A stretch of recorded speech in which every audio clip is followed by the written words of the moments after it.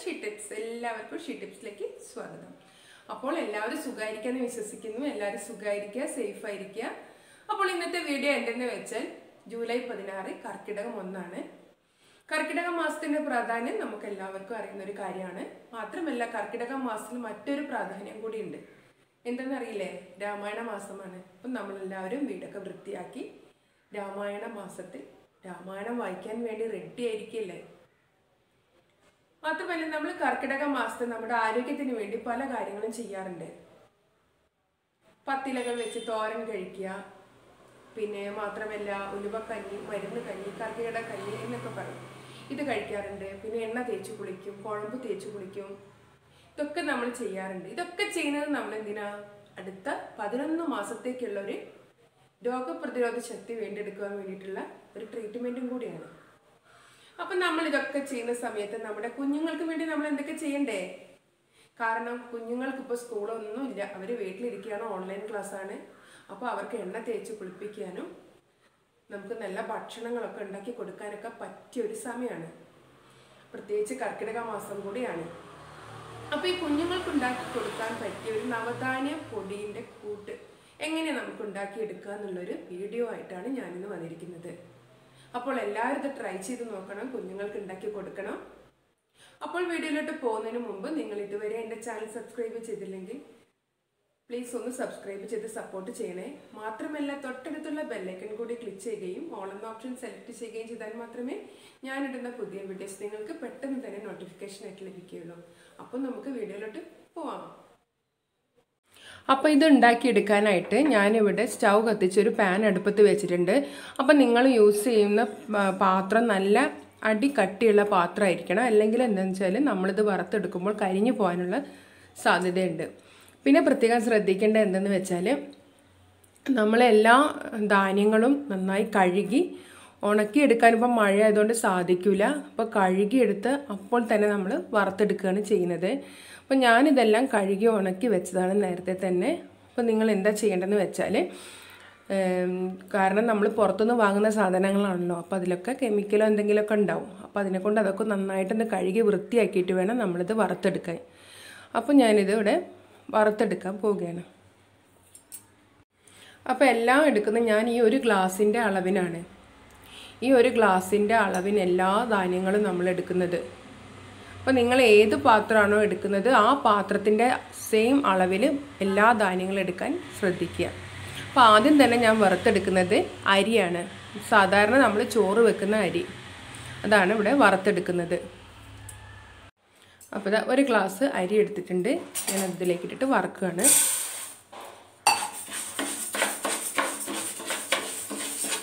അപ്പോൾ അരി വറുക്കുന്നതിൻ്റെ പാകമൊക്കെ നിങ്ങൾക്ക് അറിയാലോ, ഒന്ന് മൊരിഞ്ഞ് വരും. പിന്നെ എല്ലാ ധാന്യങ്ങളും വറുക്കുന്നതിൻ്റെ പാകം അത് നമ്മളൊന്ന് കടിച്ചു നോക്കുമ്പോൾ പൊട്ടുന്ന പാകമായിരിക്കണം. പിന്നെ പച്ചച്ചുവയൊക്കെ മാറിയിരിക്കണം, അതാണ് പാകം.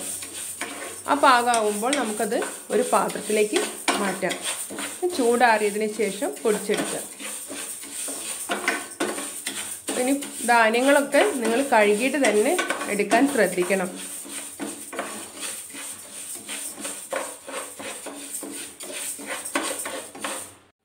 ഇനി ഞാൻ എടുക്കുന്നത് പരിപ്പാണ്. നമ്മൾ സാമ്പാർ വയ്ക്കാൻ ഉപയോഗിക്കുന്ന തുവരപ്പരിപ്പില്ലേ, അതാണിത്. അപ്പോൾ നിങ്ങൾക്ക് ഇനി അളവ് കുറച്ചാണ് എടുക്കേണ്ടതെങ്കിൽ അങ്ങനെ എടുക്കാം. ഞാൻ ഒരു ഗ്ലാസിൻ്റെ അളവിലാണ് എടുക്കുന്നത്. അപ്പോൾ നമ്മൾ ധാന്യങ്ങളൊക്കെ കഴുകി ഒന്ന് വെള്ളം പോക്കിയതിന് ശേഷം എല്ലാ അരിപ്പയിൽ അങ്ങനെ ഇട്ടിട്ട് ഒന്ന് വെള്ളം പോക്കിയതിന് ശേഷം അപ്പോൾ തന്നെ ഈ ചൂടുള്ള ഈ പാത്രത്തിലേക്ക് ഇട്ട് കൊടുത്തിട്ട് നമുക്ക് വറുത്തെടുക്കാം. ഒരു കുഴപ്പമില്ല, വെള്ളമൊക്കെ നമ്മൾ വറുക്കുമ്പോൾ പോയിക്കോളും.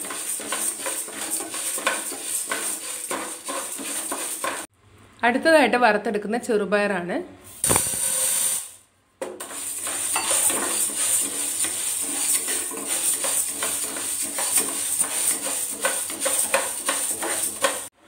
അടുത്തതായിട്ട് നമ്മൾ കടലയാണ് എടുക്കുന്നത്. അതായത് പുട്ടിനൊക്കെ എടുക്കുന്ന കടലക്കറിക്കൊക്കെ, പുട്ടിൻ്റെ കടലക്കറിക്കൊക്കെ എടുക്കുന്ന കടലയാണിത്. ഇനി അത് വറുത്തെടുക്കാം. പിന്നെ ഇതിൻ്റെയൊക്കെ പാകം ഞാൻ പറഞ്ഞിട്ടുണ്ടല്ലോ. ഇത് വറുത്ത് പാകമായി കഴിഞ്ഞാൽ ഏകദേശം ഇങ്ങനെ പൊട്ടുന്ന പോലെ ഇങ്ങനെ പൊട്ടിത്തെറിക്കും. ആ സമയത്ത് നമ്മളൊന്ന് കടിച്ചു നോക്കിയാൽ പച്ചച്ചുവയൊക്കെ മാറിയിട്ടുണ്ടാവും. അതാണ് അതിൻ്റെ പാകം. ഞാനത് കാണിക്കാത്തത് വീഡിയോ വളരെ നീണ്ടു പോകും, അതുകൊണ്ടാണ് അങ്ങനെ കാണിക്കാത്തത്. ഓക്കെ.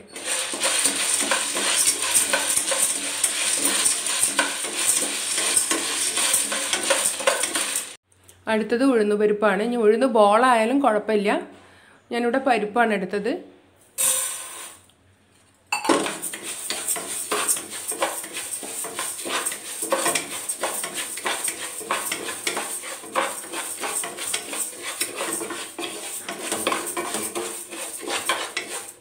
അടുത്തത് വൻപയറാണ്.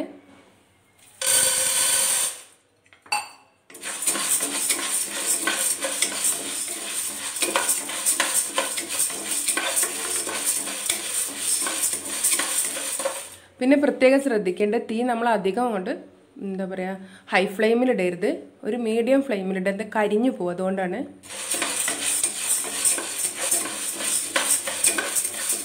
അടുത്തത് എടുക്കുന്നത് മുത്താറിയാണ്. നമ്മൾ കുഞ്ഞുവാവൾക്കൊക്കെ അങ്കറി ഉണ്ടാക്കി കൊടുക്കില്ലേ, ആ മുത്താറിയാണിത്.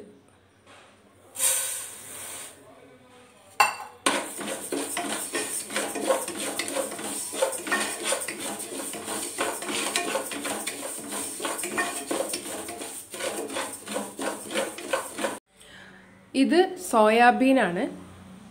സോയാബീൻ എന്ന് പറഞ്ഞാൽ മസാലക്കടയിലൊക്കെ വാങ്ങിക്കാൻ കിട്ടും.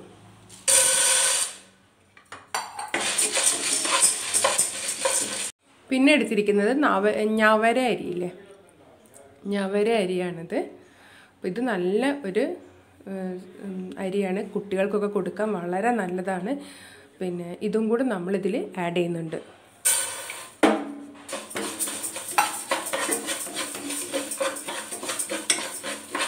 പിന്നെ ആഡ് ചെയ്യുന്നത് ഒരു പിടി ബദാമാണ്. ഇത് നമുക്കൊന്ന് ചൂടാക്കിയാൽ പെട്ടെന്ന് പൊടിച്ച് കിട്ടുള്ളൂ.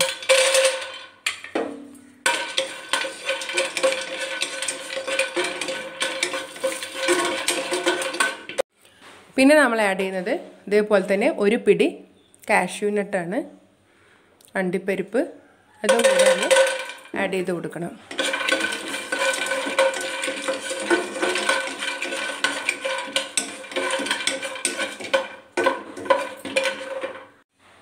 പിന്നെ എടുത്തിരിക്കുന്നത് തൊലി കളഞ്ഞ നിലക്കടലയാണ്. തൊലിയെല്ലാം കളഞ്ഞ നിലക്കടലയാണ് നമ്മളിവിടെ ഉപയോഗിക്കേണ്ടത്.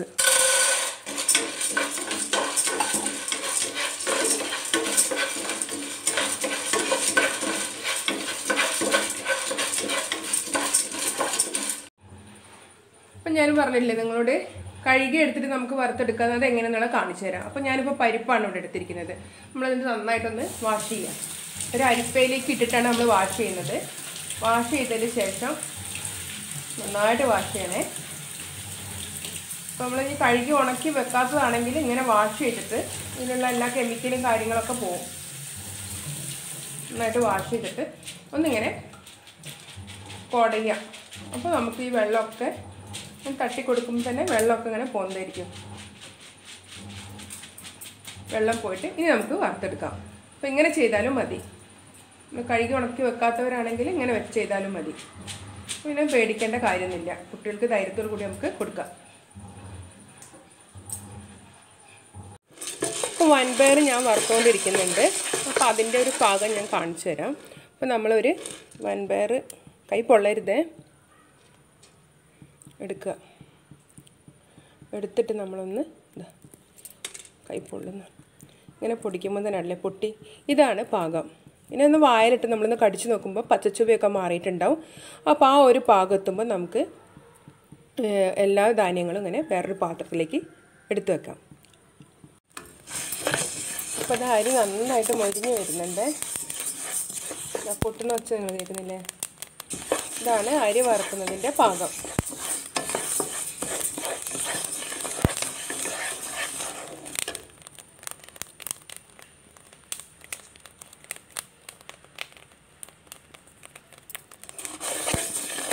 ഈ അരിയുടെ പാകമായിട്ടുണ്ട്. അപ്പോൾ നമുക്കിത് ഒരു പാത്രത്തിലേക്ക് മാറ്റാം. അടുത്തായിട്ട് നമുക്ക് വറുത്തെടുക്കേണ്ടത് ഗ്രീൻ പീസാണ്. ഒരു ഗ്ലാസ് ഗ്രീൻ പീസ് ഇവിടെ എടുത്തിട്ടുണ്ട്.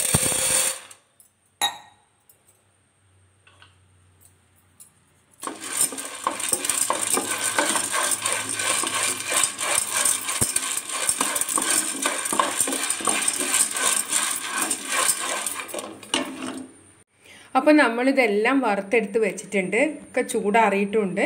ഇനി നമുക്ക് നന്നായിട്ടൊന്ന് മിക്സിയിൽ നല്ല ഫൈനായിട്ട് പൊടിച്ചെടുക്കണം. ഞാൻ എല്ലാം കൂടെ ഒരുമിച്ചിട്ട് തന്നെയാണ് പൊടിച്ചെടുക്കുന്നത്, ഓരോന്നോരോന്നായിട്ടല്ല. ഇങ്ങനെ പൊടിച്ചെടുത്താലും മതി. കണ്ടില്ലേ, നന്നായിട്ട് വറുത്തെടുത്തിട്ടുണ്ട് നമ്മൾ. ഇനി ഇതെല്ലാം ഒന്ന് പൊടിച്ചെടുക്കണം. പിന്നെ നമ്മൾ പ്രത്യേകം ശ്രദ്ധിക്കേണ്ടത്, നമ്മൾ പൊടിക്കുന്ന മിക്സീൻ്റെ ജാറിലൊന്നും തീരെ വെള്ളത്തിൻ്റെ അംശം ഒട്ടും തന്നെ പാടില്ല. അതേപോലെ നമ്മൾ എടുക്കുന്ന സ്പൂണായാലും പാത്രങ്ങളായാലും ഒന്നിലും വെള്ളത്തിൻ്റെ അംശം പാടില്ല. കാരണം നമ്മളിത് കുറേ നാളത്തേക്ക് സൂക്ഷിച്ച് വെക്കുന്നതാണ്. വെള്ളത്തിൻ്റെ അംശം ഉണ്ടെങ്കിൽ പൂപ്പൽ വരാനുള്ള സാധ്യതയുണ്ട്, പൊടി നമുക്ക് പൂത്തു പോകും.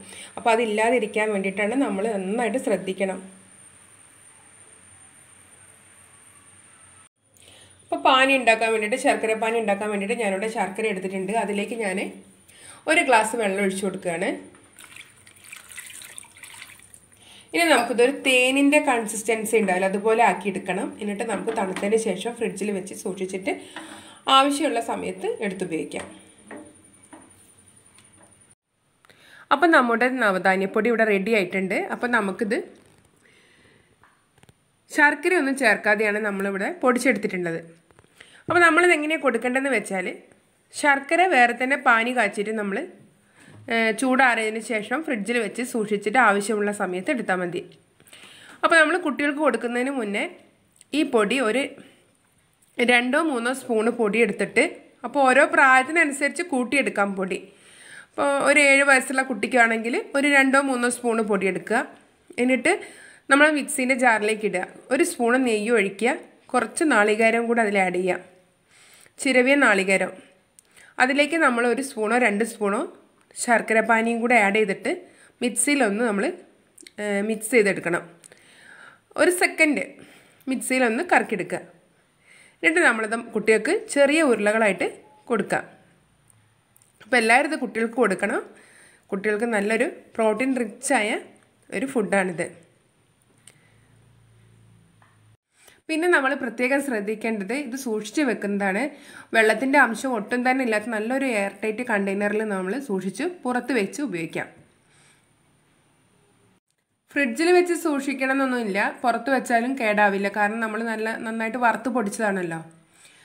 അപ്പോൾ നമുക്കിത് എങ്ങനെ ഉണ്ടാക്കിയെടുക്കുന്നത്, ബാക്കിയുള്ള ചേരുവകളൊക്കെ എങ്ങനെയെന്ന് നോക്കാം.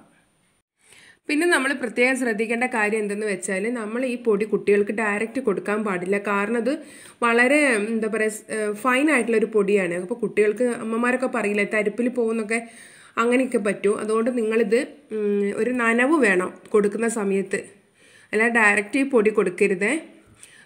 പിന്നെ നനവ്, അതിനാണ് നമ്മൾ ഈ ശർക്കര ആഡ് ചെയ്ത് കൊടുക്കുന്നത്. അപ്പോൾ ശർക്കരയും തേങ്ങയും നെയ്യും എല്ലാം കൂടെ ചേർത്തിട്ട് നമ്മൾ ചെറിയ ഉരുളകളാക്കി കൊടുക്കുന്ന സമയത്ത് കുട്ടികൾക്കൊരു കുഴപ്പമില്ല. അല്ലെങ്കിൽ കുട്ടികൾക്ക് ചിലപ്പോൾ ഈ പൊടി അങ്ങോട്ട് തരിപ്പിൽ പോകാനുള്ള സാധ്യതയുണ്ട്. അപ്പോൾ പ്രത്യേകം അമ്മമാരിത് ശ്രദ്ധിക്കണം. അപ്പോൾ നമ്മുടെ ശർക്കരപ്പാനി ഇവിടെ റെഡി ആയിട്ടുണ്ട്. ഇനി നമുക്കിത് അരിച്ചൊരു കുപ്പിയിലേക്ക് ഒഴിച്ചെടുക്കണം. അപ്പം നമ്മുടെ ശർക്കരപ്പാനി ഇവിടെ റെഡി ആയിട്ടുണ്ട്. ഞാനിത് 2 ബോട്ടിലായിട്ട് ഒഴിച്ച് വെച്ചിട്ടുണ്ട്. ഇതുപോലത്തെ ഒരു ബോട്ടിലാണ് ഞാൻ ഒഴിച്ച് വെക്കുന്നത്, സോസിൻ്റെ ബോട്ടിലാണ്. അപ്പോൾ ഞാനിത് ഫ്രിഡ്ജിൽ വെക്കാൻ പോവാണ്. നമുക്ക് ആവശ്യമുള്ളപ്പോൾ എടുത്തുപയോഗിക്കാം. തേനിൻ്റെ ഒരു കൺസിസ്റ്റൻസി കണ്ടില്ലേ, ആ ഒരു കൺസിസ്റ്റൻസിയിലാണ് ഞാൻ പാനി കാച്ചി വെച്ചത്. ഇനി നമുക്ക് ഈ പൊടി എങ്ങനെ നമ്മൾ ഉരുട്ടിയെടുക്കുന്നതെന്ന് നോക്കാം. അതിനു വേണ്ടി ഞാൻ മിക്സീൻ്റെ ജാറിലേക്ക് ഒരു 3 ടേബിൾ സ്പൂൺ പൊടി എടുത്തിട്ടുണ്ട്. നിങ്ങൾക്ക് എത്രയാണ് വേണ്ടതെന്ന് വെച്ചാൽ അതിനനുസരിച്ച് എടുക്കാം.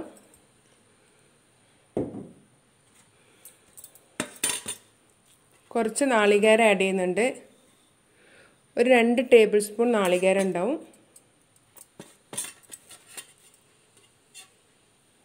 ഇനി കുറച്ച് വലിയ കുട്ടികളാണെങ്കിൽ ഒരു ഫ്ലേവറിന് വേണ്ടിയിട്ട് ഒരു ഏലക്കായൻ്റെ ആ കുരു മാത്രം ഈ ജാറിലേക്ക് ഇട്ട് കൊടുക്കാം. അപ്പോൾ നല്ലൊരു ഫ്ലേവറും കൂടെ ഉണ്ടാവും. ഇനി നമുക്ക് ആഡ് ചെയ്ത് കൊടുക്കേണ്ടത് ശർക്കരപ്പാനിയാണ്.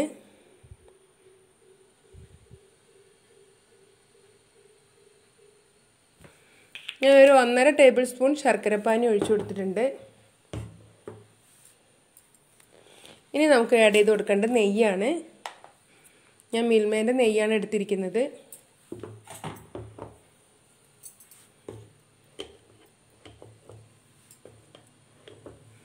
ഒരു 1/2 ടേബിൾ സ്പൂൺ നെയ്യും കൂടെ ആഡ് ചെയ്തിട്ടുണ്ട്. ഇനി നമുക്കിതെല്ലാം കൂടെ ഒരു സെക്കൻഡ് മിക്സിയിലൊന്ന് അടിച്ചെടുത്തിട്ട് വരാം. അപ്പോൾ ഞാൻ മിക്സിയിലൊന്ന് ഒരു സെക്കൻഡ് അടിച്ചെടുത്ത് വന്നിട്ടുണ്ട്. അധികം ലൂസായി പോകരുത്. അധികം ലൂസാക്കി നമുക്ക് ഉരുളകളാക്കിയിട്ട് എടുക്കാൻ ബുദ്ധിമുട്ടാവും. അപ്പോൾ ഈ ഒരു പാകത്തിനാണ് നമുക്ക് കണ്ടില്ലേ, ഇതുപോലെയാണ് നമുക്ക് വേണ്ടത്. ഇനി നമുക്ക് ഇത് ഉരുട്ടിയെടുക്കണം. ഞാനിതാ കുറേശ്ശെ മാവ് എടുത്തിട്ടുണ്ട്. ഇങ്ങനെ ഉരുളകളാക്കുക.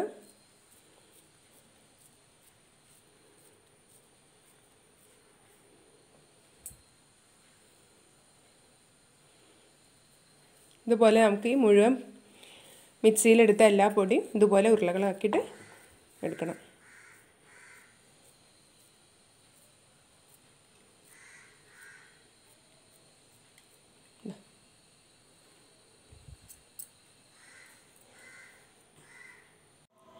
അപ്പോൾ നമ്മുടെ നവധാന്യപ്പൊടി ഉപയോഗിച്ചിട്ടുള്ള ഉണ്ട ഇവിടെ റെഡി ആയിട്ടുണ്ട്. നട്ട്സ് പിന്നെ ഞാനൊരു ഭംഗിക്ക് വേണ്ടി വെച്ചതാണ്. അപ്പോൾ നിങ്ങളെല്ലാവരും ട്രൈ ചെയ്ത് നോക്കണം. പിന്നെ ശർക്കര ഓരോരുത്തരുടെ മധുരത്തിൻ്റെ ആവശ്യത്തിനനുസരിച്ചിട്ട് ഉപയോഗിക്കാം. അപ്പോൾ ഇതെല്ലാവരും കുട്ടികൾക്ക് ഇതുണ്ടാക്കി കൊടുക്കണം.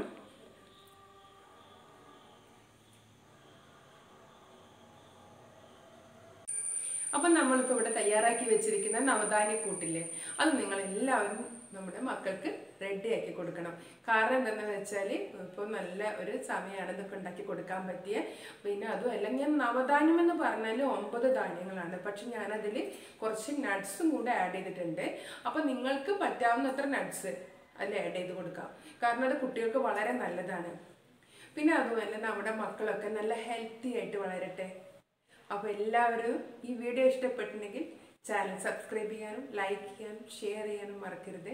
പുതിയൊരു വീഡിയോ ആയിട്ട് വരുന്നത് വരെ എൻ്റെ എല്ലാ ഫ്രണ്ട്സിനും ബൈ.